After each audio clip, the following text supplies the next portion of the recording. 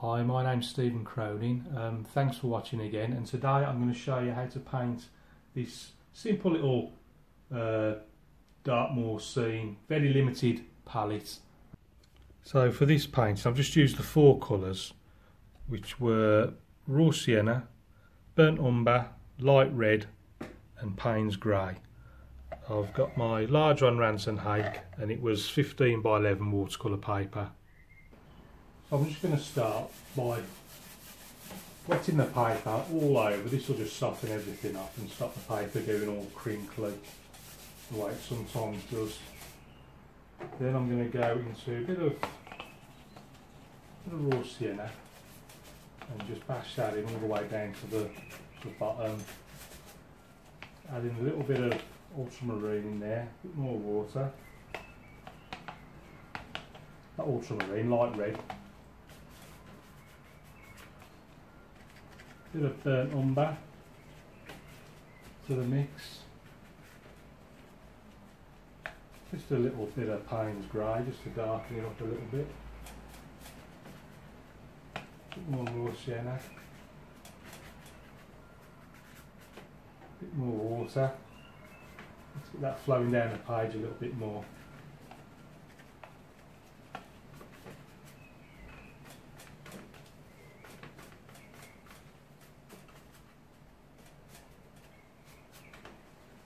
And then a bit more raw sienna,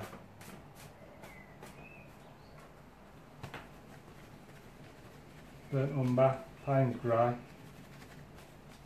I'm just going to do a few little clouds. I'm just going to see what it looks like before I decide whether I'm going to re-wet it, dry it and re-wet it and do it again, which I'm possibly thinking is the favourite option at the moment. Yeah, I think I'm going to do that. First I'm just going to pull it flat. I didn't get that one in quite right just down there. It's just come away, see that way. Let's just pull that so it's flat against the board again. Give it a quick dry.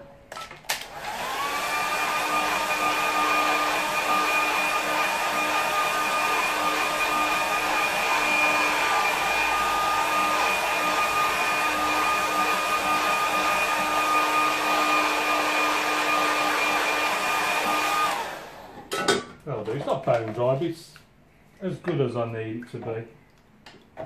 That'll just hold it pretty well in place while I re-wet it.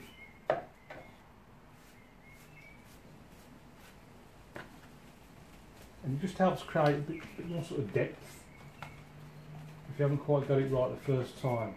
So I'm going to go raw sienna, a bit of light red. Get a bit of Payne's grey in there as well.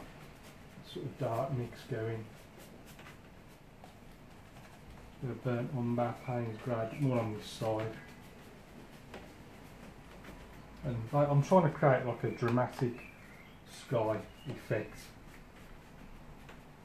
A sort of central lit area coming down into the sort of reflecting off the land somewhere.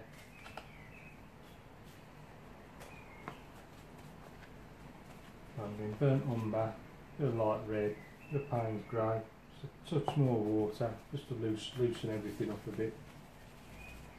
Just go into the raw sienna. I want to preserve that sort of lit area down there. Let's put a few little clouds in, so I'm doing burnt umber, Payne's grey, a bit of light red in there as well. Pretty much all the colours I've used. Just using the four colours.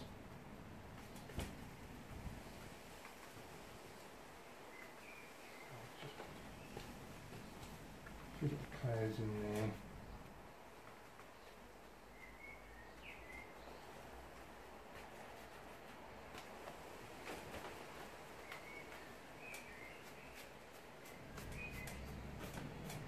Push that across, being careful not to paint over that lit area.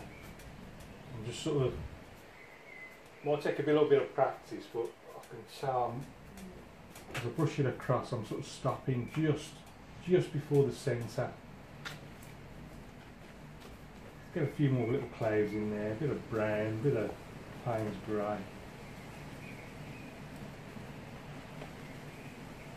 Now we've got a piece of thick kitchen roll there, just got a bit of texture in there, in the sky.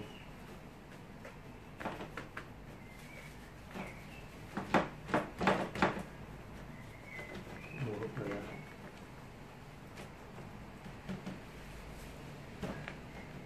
Obviously doesn't work as well in the lighter areas. I don't know why I bothered putting it there. Always works better when you can get it into the darker areas. Let that water up from the bottom of the paper. And then as the paper dries, it'll just go on darker and darker. I think I'm still not 100% happy, to be honest with you. I'm going to go a bit of burnt umber. I want this side to dominate a bit more with these clouds. You don't want sort of perfect symmetry. It just never looks the same. Never looks right. I want this cloud a bit more. See, this got this one there. I want this one to really impose itself a bit more. Oh, that's a little bit better, I think. Right. Let's put the distant land in. Now the distant land, I'm going to clean the brush. I'm just going to go raw sienna.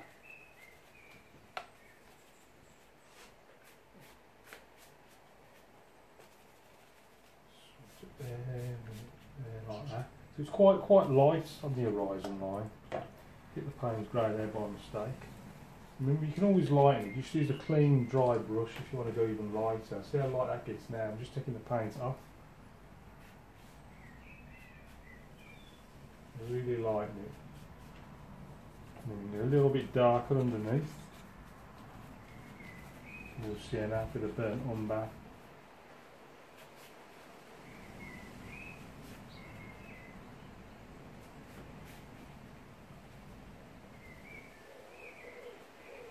What I'm going to do is put a little cottage in. So now I want this nice and dark silhouette against the sky. So I've just dipped the corner of the hairs into the water just to bring them together. A bit of brown, a bit of Payne's grey. Paper's still wet, so I won't get a really sharp edge, but I'll wait till it's dry and then I'll put it in again on the top of it just to really try and get it dark. Sometimes you have to have 2 or 3 different layers to get it really, really dark. But there's no point putting each layer on until the paper's dry. So I'm just going to put a little roof on like that. So you know, this is still wet, it's going a little bit soft. Just put a little chimney on. And a little wall there. It's coming down there like that.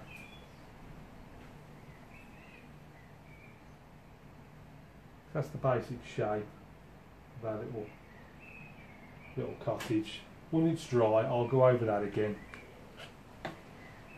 just to really get it dark.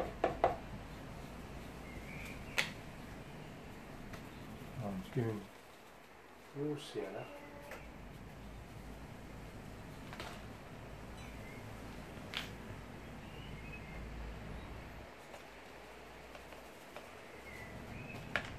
Get a bit burnt on, but a bit of light red in there.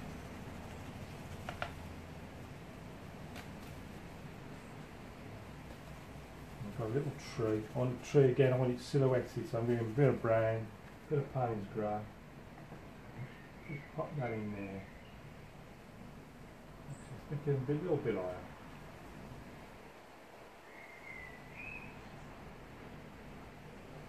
Just about to see the little trunk in there.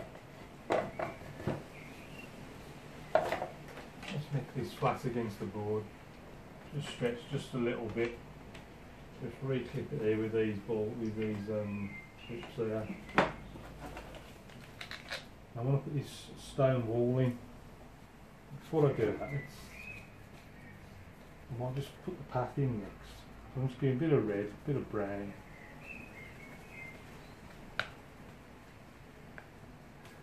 Just a touch of the Payne's grey.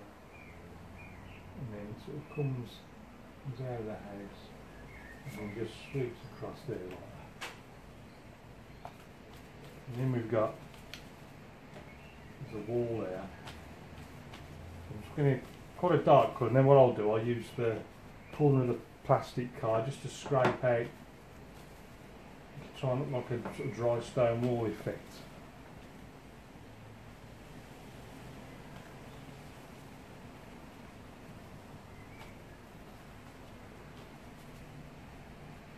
So it's just blocking the wall a little bit first, and then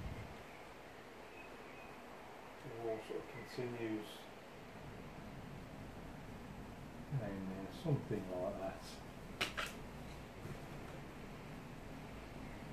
There's also, there is a gate there, I might just put that on in a minute. Or shall I mark? Just see, put a bit of a gate in first. Just see what it looks like. I'll just scrape it out with a bit of card.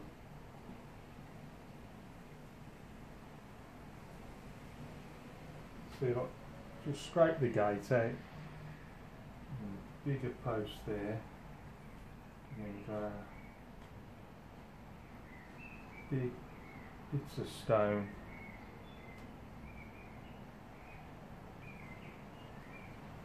I'll just do the odd stone here and there. I'm not going to do the whole wall, just to give the impression that it is a stone wall.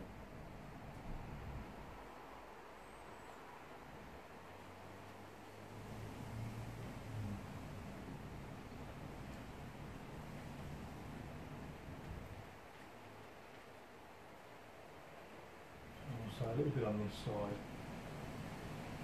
I'm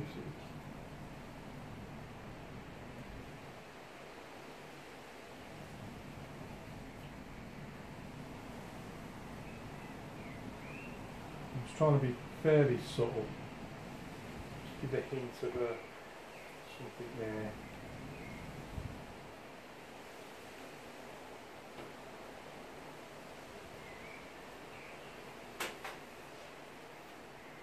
Scrape this out again, just try and define it a little bit better.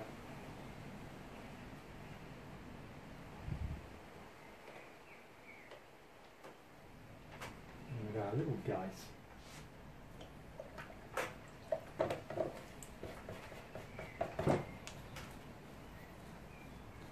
I just want a little bit of, just put a little bit of grass seed in there. I'm just going to want quite a dark colour, again a bit of brown, well, a bit of everything really. Brown, red, Payne's grey. I want this quite dry. You can imagine it's just like, it's meant to be like just little bits of grass here and there. Just dab, dab, dab.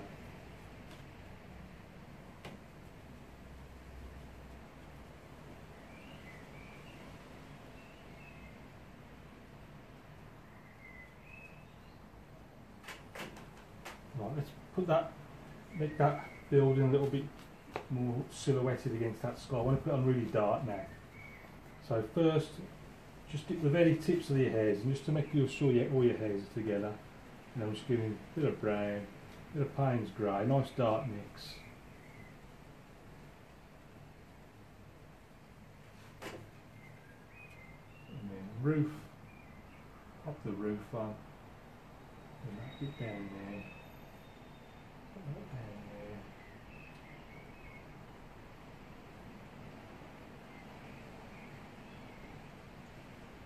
Little chimney, another one on the other end. See how much darker that is now because I let it dry first and then put another layer on. A few bit of dabs even there. Again, we can scrape out like a little porch thing there.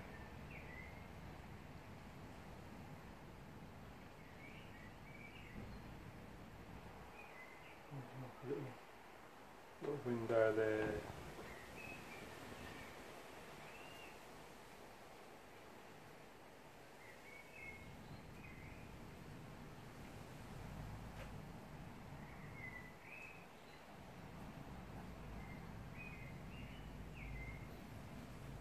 just little details here and there.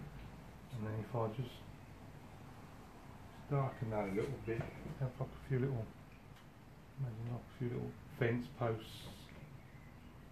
Let's put some across there. Still a bit, just about get away with it. And there's like little fence posts across there.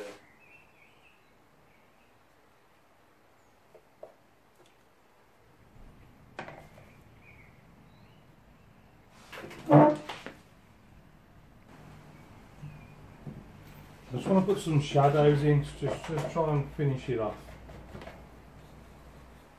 So, just a bit of brown, a bit of red, a bit of Payne's grey.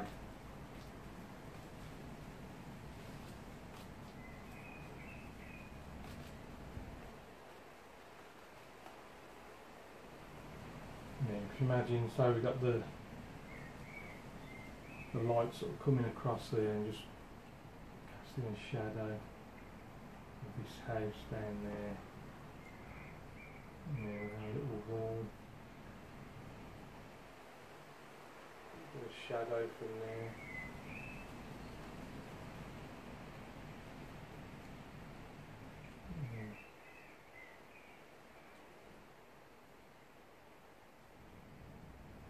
Little shadow from this gate.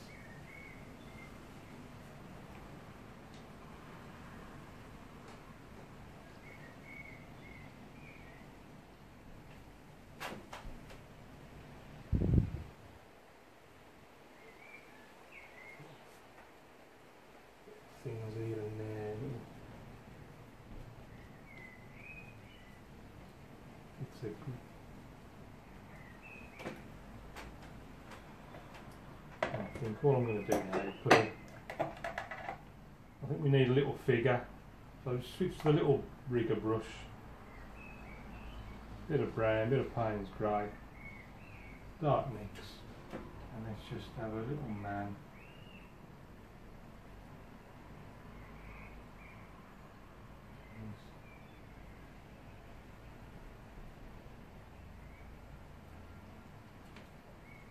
He's got his little dog with him.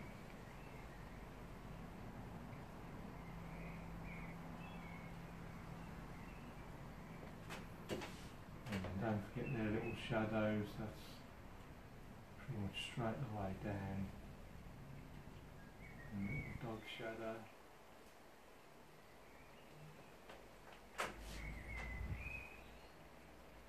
And then last but not least, I'm just going to stick my name down in this corner.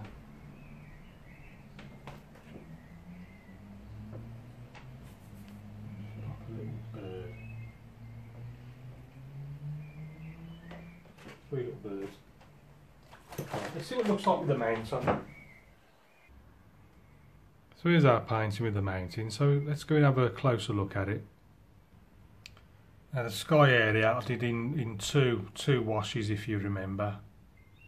But before you put the second one on, you really need to make sure that the paper's as dry, really, because otherwise it'll just go all over the place. If the paper and paint's dry, then it should stay in place while you re-wet it, and it just helps you create more sort of depth and textures in the sky. The main thing I was trying to achieve was this sort of trying to create this dramatic light effect coming through the scene. And so I've put some really sort of dark, cloudy areas in just to contrast against the really well lit areas. Also the cottage here, put in really dark to silhouette against the light sky. Just a little bit of scraping here and there with the cards, just a few little windows and fence posts, little outbuilding. And down in the foreground here we've got our little stone wall. So I've just put it in nice and dark and then just scraped a few little stones here and there just to suggest the wall there. Bit more wall on the other side, and then the actual gate I just scraped in with a card. I didn't paint anything in at all there. And then we got a little figure, a little man there with his dog walking off into the great outdoors. Well, that's it for this painting. I hope you like that. Don't forget to paint along with me. Keep practicing, and very best of luck to you, and see you again soon.